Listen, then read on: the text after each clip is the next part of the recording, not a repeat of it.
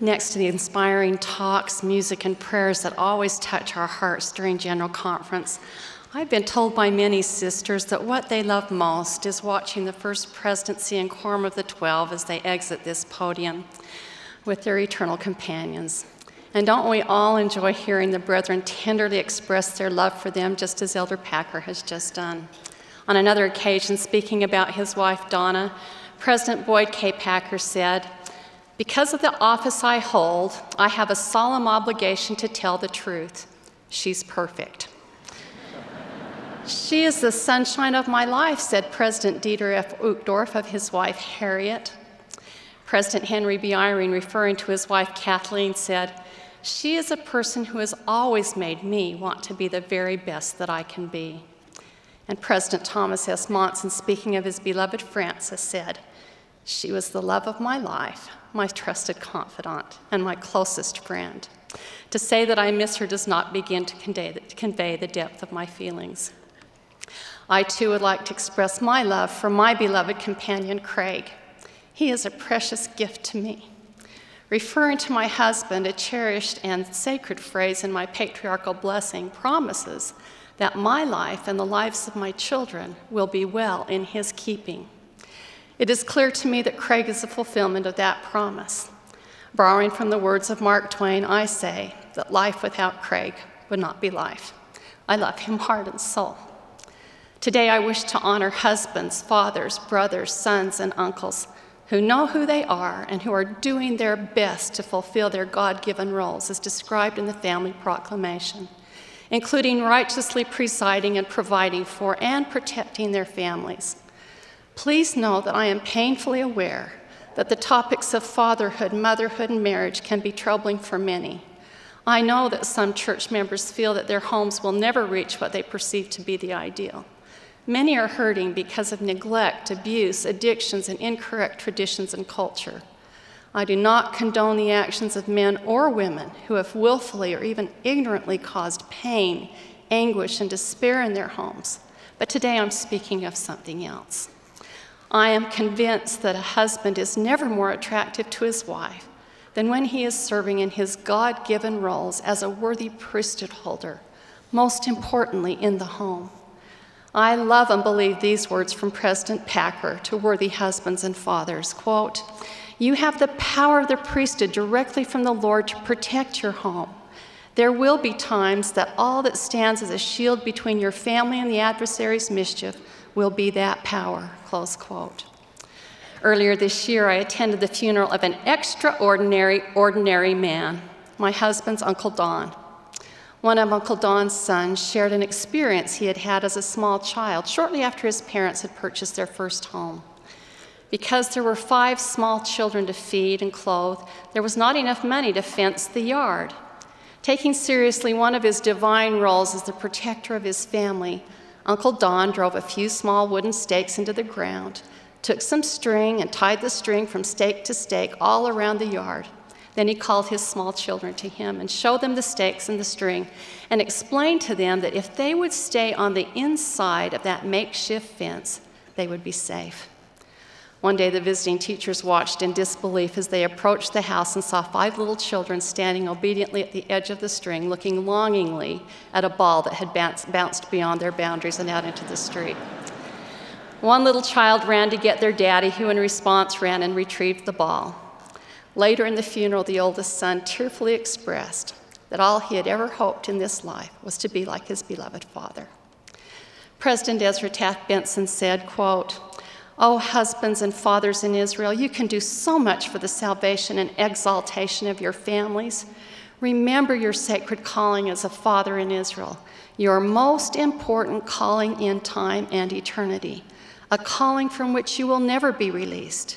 You must help create a home where the Spirit of the Lord can abide," close quote. How applicable those prophetic words are today.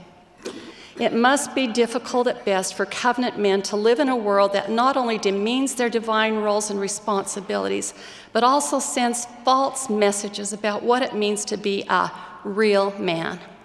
One false message is, "It's all about me."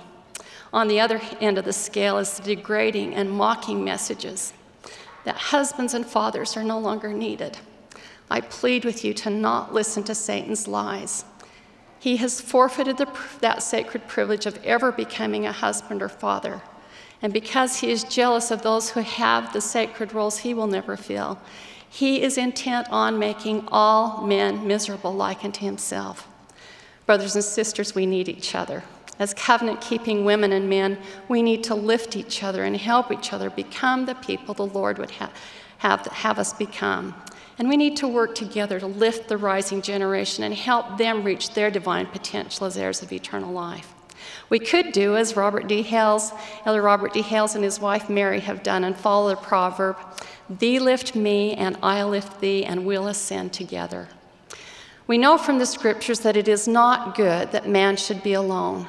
That is why our Heavenly Father made and help meet for him. The phrase help meet means a helper suited to, worthy of, or corresponding to him.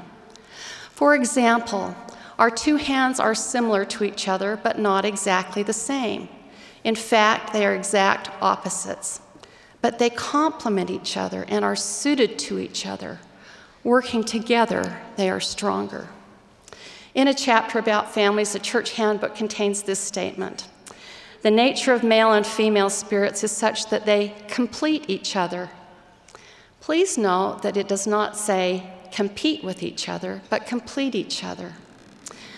We are here to help and lift and rejoice with each other as we try to become our very best selves.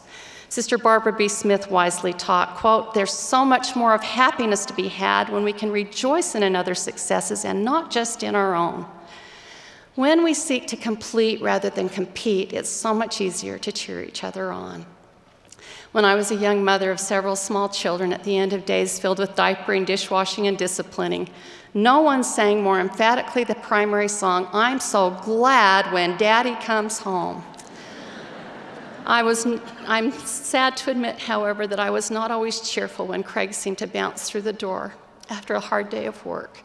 He always greeted us each with a hug and a kiss and turned many difficult and sometimes disastrous days into delightful daddy times. Wish I had been a little less preoccupied with the endless list of to-dos still to be done and had more wisely focused like he did on things that mattered most. I would have stopped more often and enjoyed sacred family time and would have thanked him more often for blessing our lives.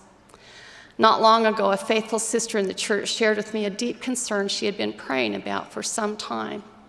Her concern was for some of the sisters in her ward. She told me how it hurt her heart to observe that they sometimes spoke disrespectfully to their husbands and about their husbands, even in front of their children. She then told me how, as a young woman, she had earnestly desired and prayed to find and marry a worthy priesthood holder and build a happy home with him. She had grown up in a home where her mother had ruled the roost and her father had cowered to her mother's demands in order to keep peace at home. She felt that there was a better way. She'd not seen it modeled in the home that she grew up in, but as she prayed fervently for guidance, the Lord blessed her to know how to create a home with her husband where the Spirit would be warmly welcomed. I have been in that home, and I can testify it is a holy place. Sisters and brothers, how often do we intentionally speak kind words to each other? We might test ourselves by asking a few questions. With a little adaptation, these questions could apply to most of us, whether we're married or single, whatever our situation at home might be. Number one, when was the last time I sincerely praised my companion, either alone or in the presence of our children? Number two, when was the last time I thanked, expressed love for, or earnestly pled in faith for him or her in prayer? Number three, when was the last time I stopped myself from saying something I knew could be hurtful? Number four, when was the last time I apologized and humbly asked for forgiveness without adding the words, "but if only you had," or "but if only you hadn't"? Number five, when was the last time I chose to be happy rather than demanding to be right? Now, if any of these questions lead you to squirm or feel a little tinge of guilt, remember what Elder David A. Bednar has taught, that guilt is to our spirit what pain is to our body, a warning of danger and a protection from additional damage. I invite each of us to heed Elder Jeffrey R. Holland's heartfelt plea, quote, "Brothers and sisters, in this long eternal quest to be more like our Savior, may we try to be perfect men and women in at least this one way now, by offending not in word, or more positively put, by speaking with a new tongue, the tongue of angels."